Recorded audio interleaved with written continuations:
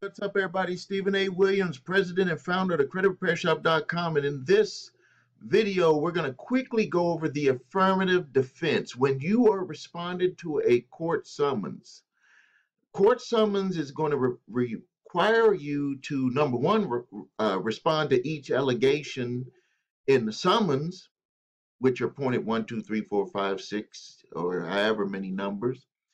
And then it's going to require you to put an affirmative defense against you against the debt collector being able to collect the money against you, being able to get a judgment against you, whatever.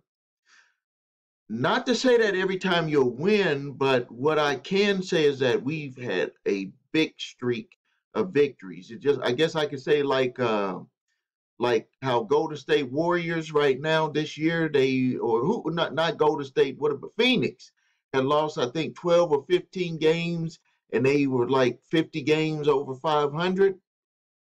I could say over the last month, we're like striking 75 to 80% of these are being dismissed, or the debt collector is just well, I guess you could say dismissed when they either go into court or they're just dismissed before they even go into court. And this is the affirmative defense that I put together for my clients. And the reason why this is very important is because it's not like you're trying to run from the debt. It's like I'm just exerting my rights, which in the video that I just made the other day, where we talked about, according to the Fair Debt Collection Practices Act, that you have a right. Let's see if I can bring up that. Yeah, right here.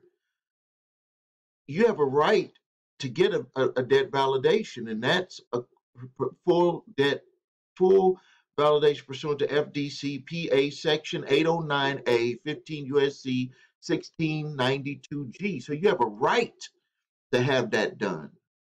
But I even go into more detail, and I'm using this one with Midland Credit Management because they've bought billions of dollars worth of debt over the last few months with a B. This company is going out there very aggressive, and they're using Midland Credit Management, and then they have Resurgent, with some of the times where they'll have Resurgent do the collection for them, or they might even have another collector, LVNV, do the collection. You just never know. What happens is everybody's in the game, and they're all in the game to make money. It might even be just where it's like, hey, I'll take some in this area, you take some in that area, and we'll just split the profits. All right, so now, right here, the affirmative defense. Now, there's more to this, but it's just, this is the affirmative defense. This is the end where you're asking the judge to dismiss it because of these points on that you want to make them aware of. Plaintiff complaint has not provided documents showing a contract between myself and Midland Credit Management, Inc. Number two, plaintiff has not provided any documentation that shows I allowed them to access my personal data, including the transfer of that data to companies shown in this complaint. If you had an attorney, if they had an attorney that they hired to sue you, you still want to know, number one, who get the document showing that the original creditor was able to share your personal data with Midland Credit Management, and then link that over to the attorney that's suing in your area. What we've seen happen with this when we've done it is that the attorney in the area bagged out because they're like, hey, I don't have nothing. I was going 100% off of what you said. I don't have none of this stuff. Well, you better get this to me because I'm going to bag out. So plaintiff has not provided any documentation from the alleged original creditor showing I allowed them to give access to my personal data without my permission. Number three, and don't sit there saying, well, how did they do this? How did they do that? The only way they do it is if you don't question it. The only way they get to do this stuff is if you don't question it. So question it. Number three, plaintiff has not provided a complete audit accounting of how the alleged amount of, and for this client, it was $3,270.54 was accumulated with receipts showing my signature. It could also be a digital signature, but we'll just say signature. These documents are maintained by the original creditor. Go to the original creditor and get them. If you can do what you're claiming you can do, if you know this amount is true, then you should be able to get those documents. Number 4, plaintiff has not provided any documentation showing a purchase of alleged debt for a value of $3,217.54, showing my complete name and alleged account number. They always get this XXXXX in the last 4 digits. Show me the complete account number. Maybe I had multiple accounts with them. I want to review everything to make sure that this is the appropriate account. Also, show me the purchase agreement that you purchased it for the value of $3,270.54 to show a true loss on your behalf, to show a true loss on your behalf. Because they're claiming, in a way, they're just saying, hey, they're not saying we bought this at a discount. Everybody implies it, but they're not saying it. We bought it at a discount. They're saying, hey, this guy owes us $3,217.54. We want our money. But they're not showing everything to accumulate to that amount of money. And they have to do that. They just can't come with some statements. Now, the next part here, number 5, plaintiff did not provide a contract between, and this client, the original creditor, was Capital One Bank and Midland Credit Management, Inc. to prove everything in the purchase of charge-off debt is 100% accurate. This is something that people do not know, is that they sell these accounts to the debt collectors. They will have in the contract that we don't even know if it's 100% accurate. And we just did a video. I just did a video 2 or 3 days ago where a lawsuit came about where the debt collector bought the debt from an airline credit card that went wrong, that the original creditor did not know that the person was a victim of ID theft. They sold it, and on that contract they stated that we do not say that these are 100% accurate.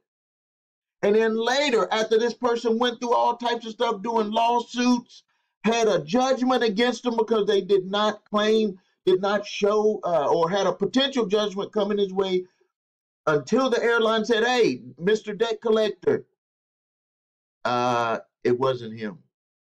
But they sold it to them without them knowing that it was 100% accurate. So we have right here, and we can say this person's name because they're signed as the Vice President of Capital One Bank USA, National Associate, states that he is not aware of any errors in these accounts, not aware of any errors in these accounts, not to say that any vice president would ever be aware of any errors in these accounts, because these records are not verified to be accurate, and he does not specifically name an account on the affidavit of sale showing my name or account number. I should have said complete account number.